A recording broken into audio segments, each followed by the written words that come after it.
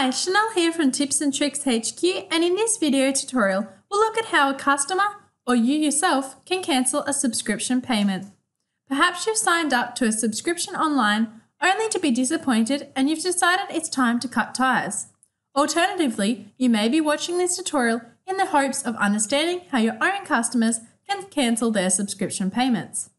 Whether you're a merchant or an everyday person attempting to cancel a PayPal subscription, you'll be able to do so after watching this tutorial. Prior to recording, I went ahead and signed up to a test subscription plan, which was going to charge me 1 cent for 2 days. In the back end of my PayPal account, this information is now recorded and another payment will be deducted tomorrow, unless of course I cancel this subscription prior. To be able to cancel a subscription that you've signed up to, you'll of course need your access to your PayPal account, and you'll also need to know which subscription you wish to cancel if you have more than one. To speed things along, I've gone ahead and logged into my PayPal account, so you'll need to now do that also. Once you're in your PayPal account, click on this little toggle button here. This toggle button will take you to the business information page. Make sure you just click on the financial information menu. So once you click on that financial information menu, you'll be on this page here that explains your banks and credit cards. So once you're on the banks and cards page, I'll need you to get the scroll tool and I'll need you to scroll right to the bottom of that page.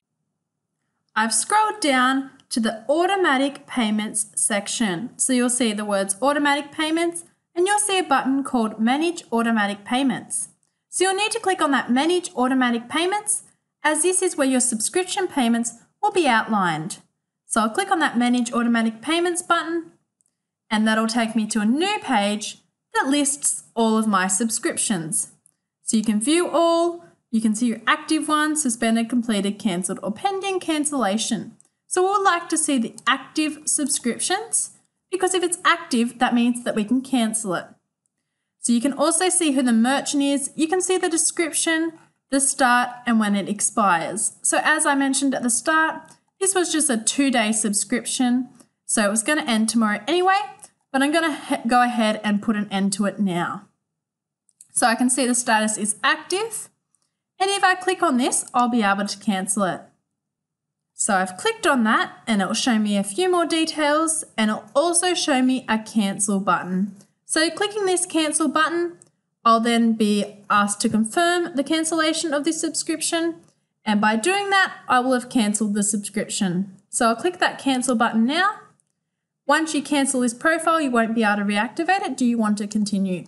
So just make sure you note once you cancel the subscription, you can't just go ahead and say, I'd like to start the subscription again.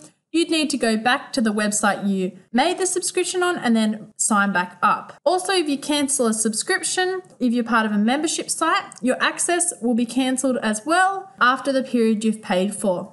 So say if I've already paid for this month, after the month's over, my subscription will be cancelled to that site, so I won't be able to access any further information. So just make sure you understand that before you go ahead and click that yes button. So because this was just a test subscription, I'll go ahead now and I'll cancel this subscription. And this recurring payment plan has been cancelled and cannot be reactivated. No more recurring payments will be made. So that's really nice to know that no more recurring payments will be made. And that makes sense, as I've cancelled the subscription, I do not need to pay any more. We've now successfully cancelled a recurring subscription payment. So that pretty much wraps up this tutorial on how to cancel a PayPal subscription payment. But if you want to do one last check just to make sure that the subscription is cancelled, click on the summary menu in your PayPal account, and one of the latest recent activity lines should state reoccurring payment from whoever the payment was from is cancelled. So, and you'll see $0, either USD or whatever currency you're using. So it means that that subscription has been cancelled and you didn't have to pay anything there. So that's the end of this tutorial. All the best in cancelling your reoccurring subscription payment.